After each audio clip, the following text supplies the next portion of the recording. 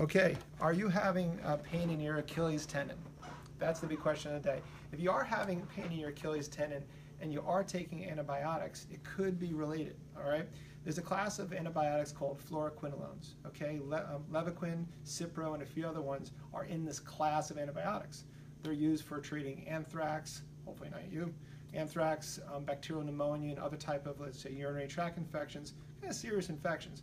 Sometimes they're alternatives, but if you are taking one of those medications and you start developing, one of the the problems is tendon pain and developing a tendonitis or a tendon rupture. So we want to be really careful that we kind of connect the two dots, because we may think that the Achilles tendon pain could be related to something else. You may not realize that it might be a side effect of your antibiotic, and you really got to make sure that your doctor is aware of it. You got to make sure he knows about it. Call your doctor up, about that, and just explain it. It may not be related to your antibiotic.